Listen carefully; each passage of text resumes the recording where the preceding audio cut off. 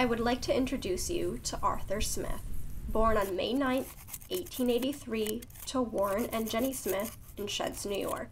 He was one of 4 children. One of his siblings did die in infancy. In 1909, he would marry Ruth Benedict and have 3 children. In 1915, the couple was living in Macedon, New York, a town east of Rochester, and census records indicate Arthur owned a farm, and one record hinted it was a dairy farm.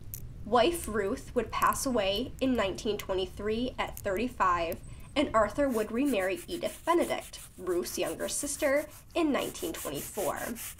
Arthur would pass away on March 26, 1958.